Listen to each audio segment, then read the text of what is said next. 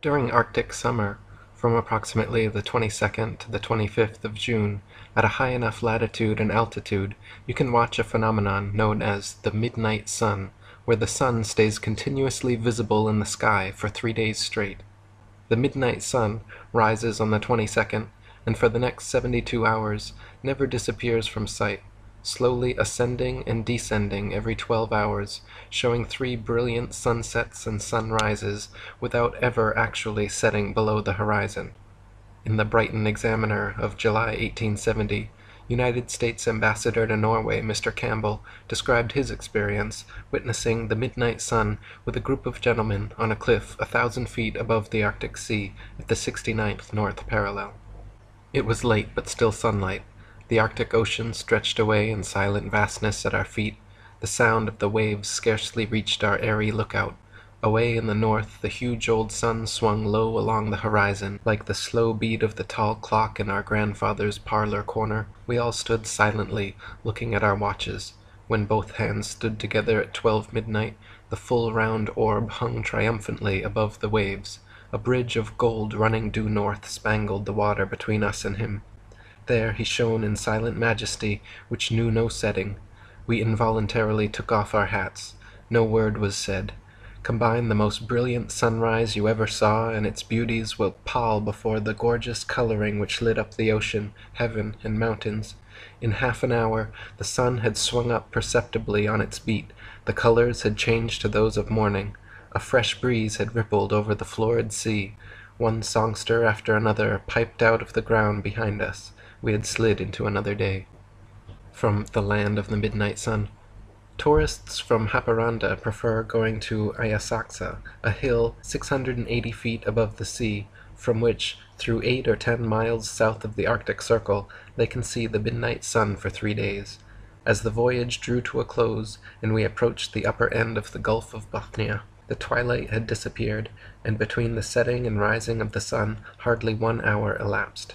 Haparanda is in 65 degrees 31 minutes north latitude and 41 miles south of the Arctic Circle. It is 1 degree 18 minutes farther north than Archangel and in the same latitude as the most northern part of Iceland. The sun rises on the 21st of June at 12:01 a.m. and sets at 11:37 p.m. From the 22nd to the 25th of June, the traveler may enjoy the sight of the midnight sun from Avasaksa, a hill 680 feet high and about 45 miles distant. If the earth were actually a spinning globe revolving around the sun, the only place such a phenomena as the midnight sun could be observed would be at the poles. Any other vantage point from 89 degrees latitude downwards could never, regardless of any tilt or inclination, see the sun for 24 hours straight. To see the sun for an entire revolution on a spinning globe at a point other than the poles, you would have to be looking through miles and miles of land and sea for part of the revolution. Anyone below the 89th parallel could never witness the sun for 72 hours, 3 whole revolutions, straight, because to do so would be to assume you are somehow seeing through the globe and to the sun on the other side. Since such an assumption is ridiculous, and yet the midnight sun can clearly be seen as low as the 65th parallel, this is another absolute proof that the earth is the flat, stationary center of the universe. Thomas Winship wrote, "If the earth be a globe, at midnight the eye would have to penetrate thousands of miles of land and water, even at 65 degrees north latitude, in order to see the sun at midnight. That the sun can be seen for days together in the far north during the northern summer proves that there is something very seriously wrong with the globular hypothesis. Besides this, how is it that the midnight sun is never seen in the south during the southern summer? Cook penetrated as far south as 71 degrees, Weddell in 1893 reached as far as 74 degrees, and Sir James C. Ross in 1841 and 1842 reached the 78th parallel. But I am not aware that any of these navigators have left it on record that the sun was seen at midnight in the south." Heliocentrists also cannot explain why the midnight sun phenomena is not experienced anywhere in the southern hemisphere at any time of year.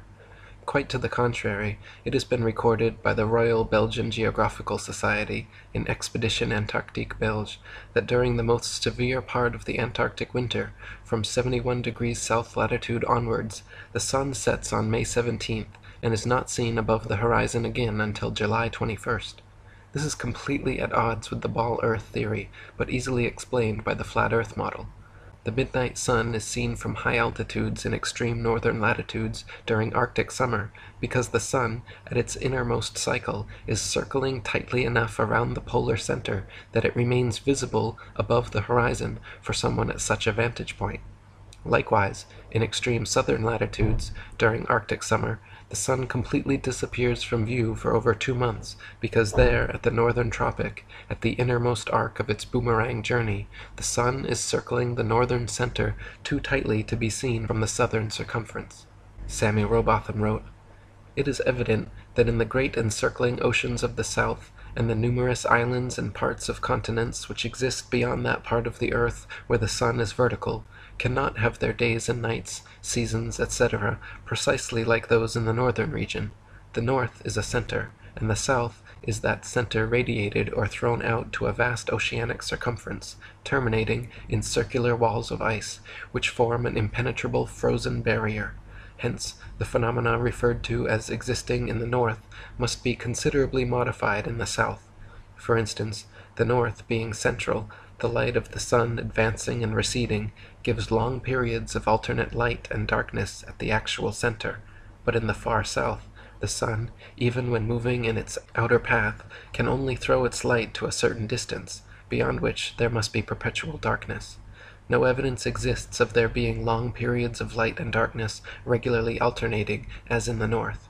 In the north, in summertime, when the sun is moving in its inner path, the light shines continually for months together over the central region and rapidly develops numerous forms of animal and vegetable life." In typical reverse-engineered damage control fashion, trying to explain away the midnight sun, problematic Arctic and Antarctic phenomena, and the fact that Polaris can be seen to 23.5 degrees south of the equator, desperate heliocentrists in the late 19th century again modified their theory to say the ball Earth actually tilts back 25.5 degrees on its vertical axis, thus explaining away many problems in one swoop. If it simply tilted the same direction constantly, however, this would still not explain the phenomena, because after 6 months of supposed orbital motion around the sun, any amount of tilt would be perfectly opposite, thus negating their alleged explanation for Arctic and Antarctic irregularities.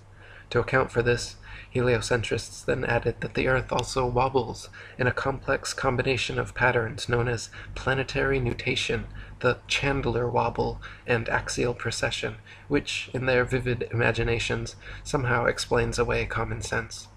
Common sense, however, says that if the heat of the sun travels 93 million miles to reach us, a small axial tilt and wobble, the difference of a few thousand miles, should be completely negligible. If the ball Earth actually spun around 93 million miles from the sun, regardless of any tilt or wobble, temperature and climate the whole world over should be almost completely uniform. If the heat of the sun truly traveled 93 million miles to reach the Earth's equator, the extra few thousand miles to the poles, regardless of any supposed tilt or wobble, no matter how extreme, would surely be negligible in negating such intense heat. E. Eschini wrote, "The supposition that the seasons are caused by the Earth's annual motion round the sun at a mean distance of 93 million miles is grotesque. According to Piazzi, the size of the sun is in proportion to the Earth as 329,360 to 1. The diameter exceeds that of the Earth 112 times. The Earth appears, as Biot says by this statement, a mere grain of sand as compared to the sun. This enormous expanse of light, focused on a rotating grain of sand, at the distance of 93 millions of miles, would cause the same season throughout it. The paltry few miles in comparison that separates London from Cape Town could never cause diverse seasons, neither would the distance from London to the Riviera justify the difference in the climate that characterizes the two places. Common sense also says if the Earth were actually a ball spinning daily with uniform speed around the sun, there should be exactly 12-hour days and 12-hour nights everywhere, all year round, regardless of any alleged tilt or inclination. Half the sphere would always be lit, and the other half not. The great variety and length of days and nights throughout the year all over Earth testifies to the fact we do not live on a spinning ball planet. There cannot exist phenomena such as this on a globe, nor the midnight sun, nor anything like Antarctic winter, where the sun is nowhere to be found for over 2 months per year.